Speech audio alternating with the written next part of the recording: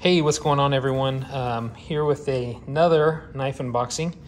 Not a new knife, new to me, but used. I bought it off of Facebook, so let's check it out together using my M390 Tanto that I got with that awesome wicked edge on there. Showing a little bit of wear now that I've been using it, but I definitely use this knife. So actually, you know what? This thing kind of looks like it was not open, thankfully, but man, pretty close.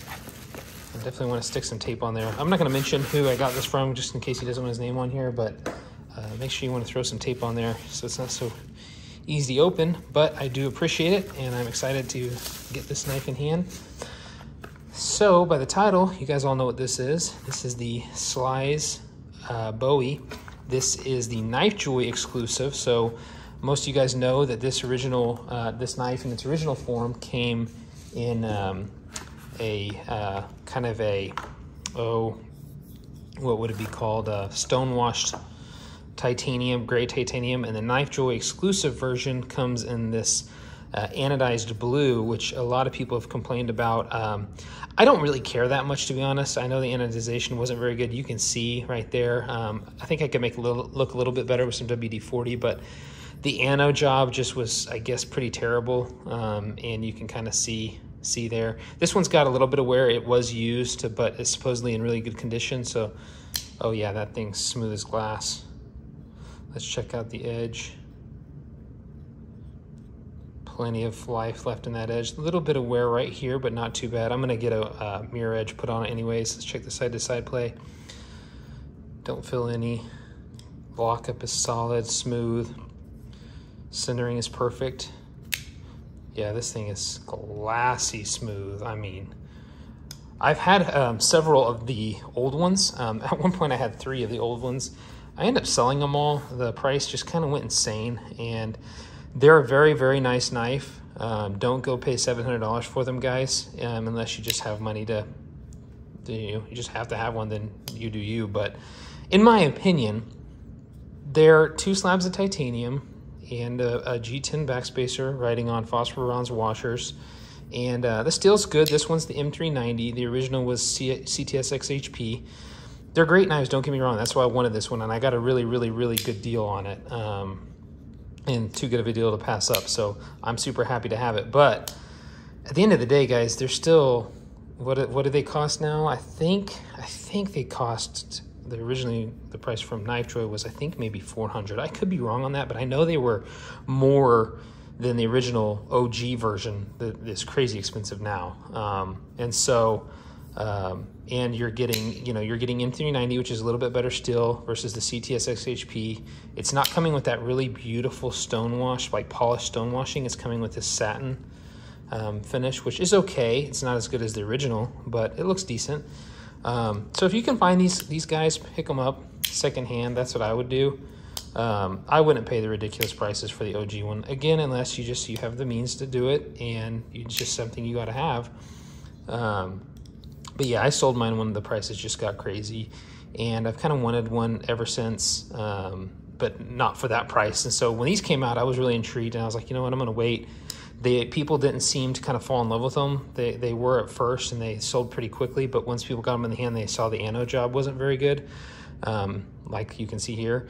Then they kind of lost some steam, and now you can pick them up for a decent price if you're quick. They do seem to go pretty quick, but they don't seem to hold their value as well. So like I said, I got a killer good deal on this one, and I really do appreciate it to the guy who sold it to me. If you see this video, it's exactly like you described, so no problems there, and it's perfectly centered. So my plans are to put a mirror polish edge on this thing, and I'm going to make it a user. It's going to be a user for me. Let's check the side-to-side play without the lock bar. Oh, it's perfect.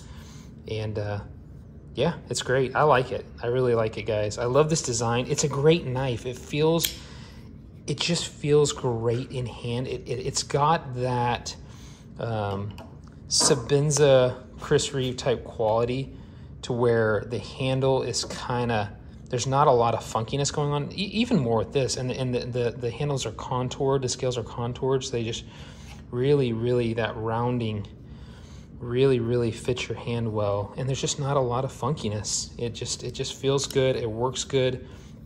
You can flick it out real fast. It's got great action, no bearings to worry about, just like with Chris Reeve products. You just got that phosphor bronze and it works. The lockup it works and silky smooth. Action and detent, and it's not very heavy. It's pretty lightweight. It's got that deep carry wire clip, which I absolutely love on Spydercos. It just works so well. Yeah, it's not like a milled titanium clip or anything, and it doesn't look that special, but man, it fits. It works so well.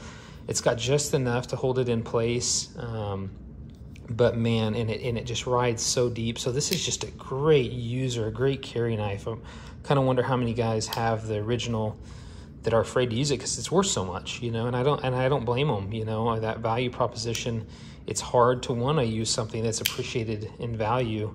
And use it hard again unless you know you have the means, and a lot of people don't. So I'm glad I got into this one. I'm glad it's got some wear and tear on it already, so I don't have to worry about it. That's awesome to me, and I can just carry it and use it and not worry about damaging a high value item that's appreciated like crazy. So yeah, guys, let me know what your thoughts are. I know that some people have kind of dogged on these just because of the anno, but the blue's okay. I would rather them just honestly just come out with the OG version, even if they were still going to do the satin finish and not the really pretty stonewash. Just come out with the grayscales and just keep selling it. That knife, I think, was underappreciated when you could get them easily, and then as soon as it was discontinued, people realized what a gem they were. Not to use Nick Shabazz language, but and you know, now you can't get one unless you pay crazy prices. So I feel like if they just came out and made it again, yeah, it would, you know, some of those prices would go down, and some guys looking to just flip might get mad, but I think there's definitely a desire for those, and that's why they did this, obviously, but with the anodization, or maybe just do an ano job that's not so bad. I'm sorry, but that does exist, or, you know, figure something out. But there's definitely, people want this knife, and this is one of those, it's kind of like the Benchmade 940, in my opinion, that people are always going to buy 940s. They're always going to buy that reverse Tonto, thin blade, easy to carry, lightweight, usable for anything knife. And I kind of feel like this could be a good candidate for that, something that Spyderco just always has.